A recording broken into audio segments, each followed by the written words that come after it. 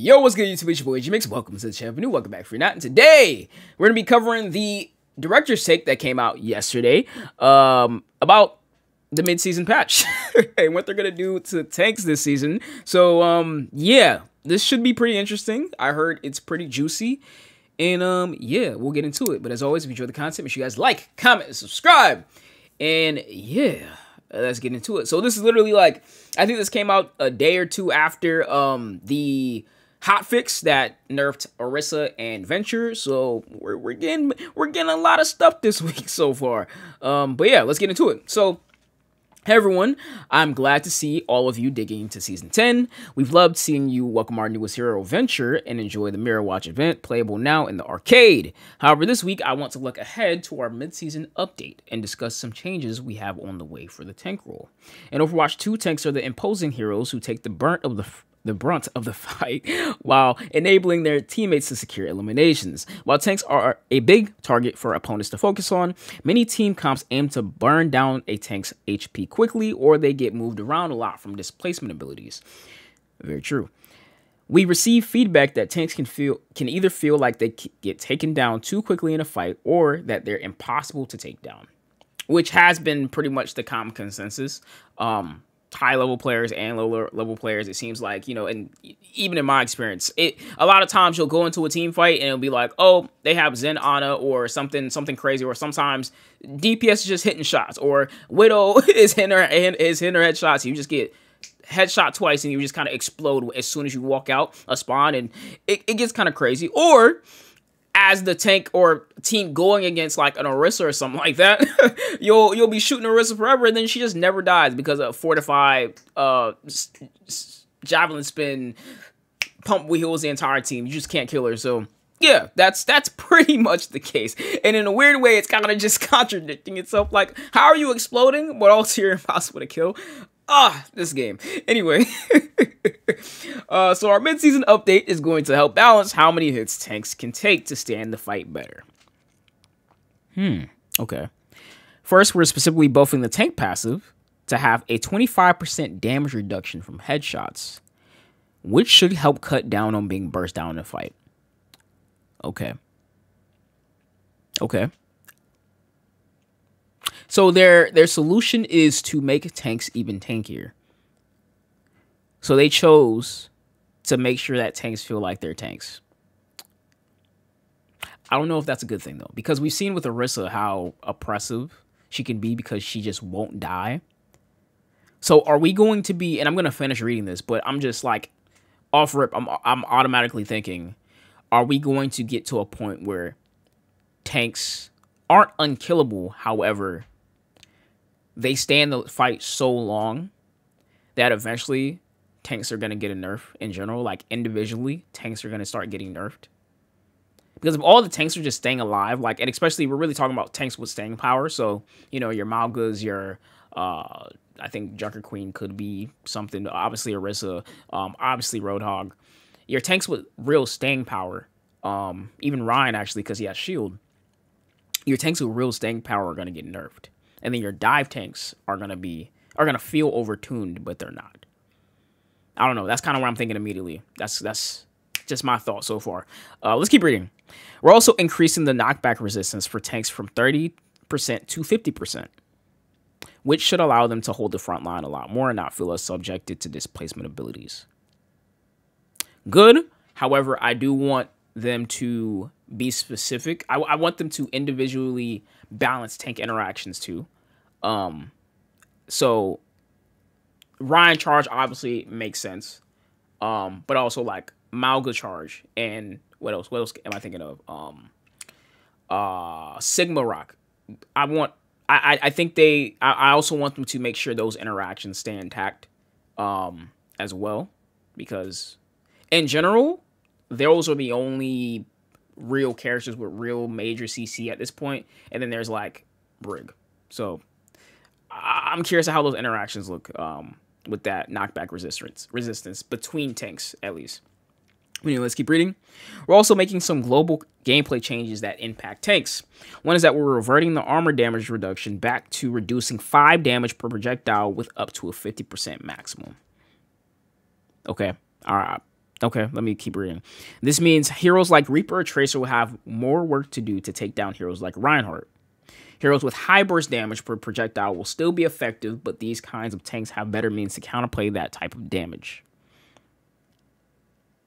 Okay, I see. So they're really just making them beefier and just a lot more resistant to things, so they feel like tanks.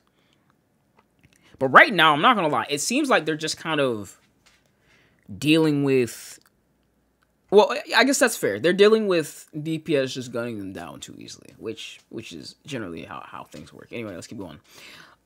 Next, we made a light change to our overall HP recovery passive that will enable mobile tanks to get back to the front lines faster. The health regeneration passive for all heroes will no longer recover 20 HP per second out of combat, but instead recover 10 health plus 5% of their maximum HP per second. This means a hero like Reinhardt will recover their health at 45 health per second in a roll queue match. Okay. 45 health per second. Okay. I'm like running a simulation in my head on how, or just my mini simulation on how these interactions look, and I'm just like, okay. So that gives, okay. So all heroes with their recovery passive, okay.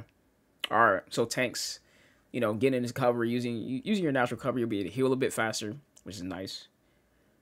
But the thing about it is, if you're able to go into cover to heal a bit, and you're able to heal a bit faster now, you also have reduction towards headshots. You also have knockback resistance. You also have, and I guess, if you have armor damage reduction back to reducing 5 damage. Yeah, so like, and if you have armor, right? Right? It's like, then you're reducing 5 damage per, now you're just kind of, tanks are virtually going to be unkillable. And that's kind of been the issue that we've been having as players, though, at the same time, right? Because our complaint with Orisa is she feels unkillable. So now if all the tanks feel unkillable, and it's not only, yeah, she feels unkillable, but from a gameplay standpoint and a gameplay loop, it's kind of boring shooting a tank forever. So maybe what they're doing here is making it to where, and this is just me shooting off rip, maybe they're making it to where, because the meta has generally been kill the tank and you kind of win, at least early Overwatch 2. Now I don't feel like that's the case so much. Now, like, you know, you have things like your supports, or like just supports in general that have a lot of different tools that, like, sometimes it's worth just trying to kill supports more often if you can. But sometimes you have to kill the tank so you can kill the supports. So now they're making it to where it's almost going to be like tanks fight, just kind of temper each other, just kind of hold each other back, basically. Like, I'm going to keep you at bay while also trying to deal with your team. And then we're going to kill your team and then come back to you. I think that's the gameplay loop that they're trying to create, where now DPS is going to have to do a lot more work killing other DPS, not being able to focus on tanks as much. Support's going to have to be a bit more playmakers. Like, you know, that's kind of what they're trying to get them into anyway. And tanks are really just going to be the role where you're going to be holding the team together by just holding that tank back, holding them back until your team, your DPS can kind of clean up the enemy supports, the enemy's DPS, and then you all, like, converge on the tank. It's going back to front, basically. And especially with a character like Venture, that's even more possible now. Ooh, okay. All right. Altogether, these changes should have an impact on some of the pain points our tank players are experiencing, as well as the balance of the game. I have a feeling we'll see a lot of movement in the meta over the remainder of Season 10. A lot of movement in the meta. Is he saying from a standpoint of just, we're going to be testing a lot of, like, what's good and what's not? Or does he mean, like, movement meta? Where, because that's what I'm thinking right now, right? If you have your tanks with a lot of staying power, just not dying, then you're going to be playing dive. And that means you're playing your Winston, you're playing your Sig, you're playing, or not Sig, I'm sorry, your Ball, you're playing your Diva, right? Is that what he means? And then, of course, you're going to be playing your movement supports. You know, movement creep is such a thing, man. It's such a thing, man. I don't know. We'll see. And some more individual changes. Junker Queen is getting a buff commanding Shout, which will be activated even if you are channeling other abilities like Carnage or Rampage. That's cool. Okay. And its cooldown is getting reduced to 12 seconds. Okay. This change should allow her to be more engaged in intense fights where you need to charge them more quickly. I think those are valid buffs, and I think she needs them. I was literally I just went against like 2 or 3 Junker Queens in a row, and yeah, they weren't doing nothing to my Malga, man. Granted, counter swap, all that good stuff, but like some of them were just like Nama one trick, and they just weren't doing anything to my Malga. So I ain't gonna lie, she needs some stuff like this. I'm not gonna lie. With Wrecking Ball, we're seeing some creative play with the changes to his grappling claw. However, his ability to contribute to the fight is getting a small buff. The impact damage from a full charge swing using grappling claw is getting increased from 50 to 60. And Pile Driver is increasing the enemy movement lockout from 0.5 to 0.75 seconds. And finally, Minefield will be a little more threatening with explosion damage increased from 130 to 165 and knockback increased from 5 to 10 meters? Ball meta? Wait a minute, ball meta? I just called it too. I was like, yo, low key, we're going to be moving. We might be moving into a dive meta. It might be dive meta in a bit. And now Ball is getting a buff like that. And like we're gonna obviously have to see, like, Ball is still like, I still feel like Ball isn't very, like, he's not the greatest on all the different Overwatch 2 maps. However, like, he's very map dependent. However, the maps that he's good on, that's crazy. I'm not gonna lie. That's huge. Look, people are gonna be making some huge plays for Wrecking Ball, and I like to see it, man. I like to see it. That's something, man. Wow. All right, yeah, okay. And additional changes coming this mid-season include some light buffs for Junkrat, Echo, and Hanzo. But we'll reveal those when you can jump and take these changes for a test drive when the mid-season patch arrives on May 14th. Whoo! That's all for this week, everyone. Thanks for reading, and let's make a great game. Wow. All right. Overall, pretty interesting stuff.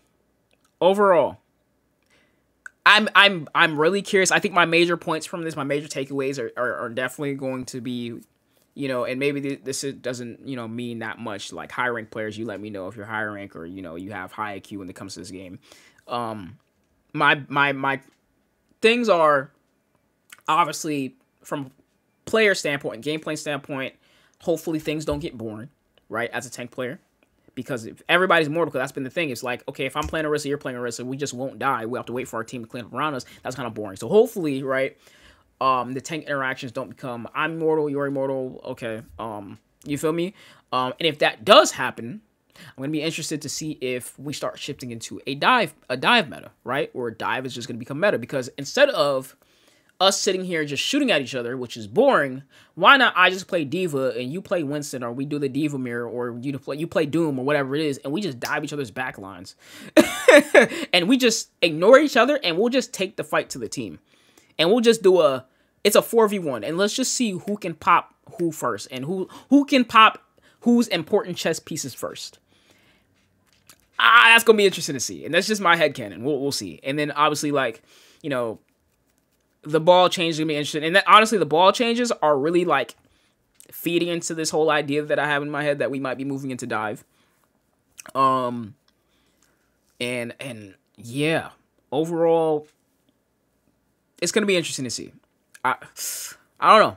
It's gonna be interesting to see how this works. And then Junkrat, Echo, and Hanzo getting buffed, light buffs. That's great. I like to see Echo buffs. Junkrat can get a little dangerous, but, we like to see those two. Hanzo can also get a little dangerous, but he needs them because Widow's fucking ridiculous. But anyway. Whew.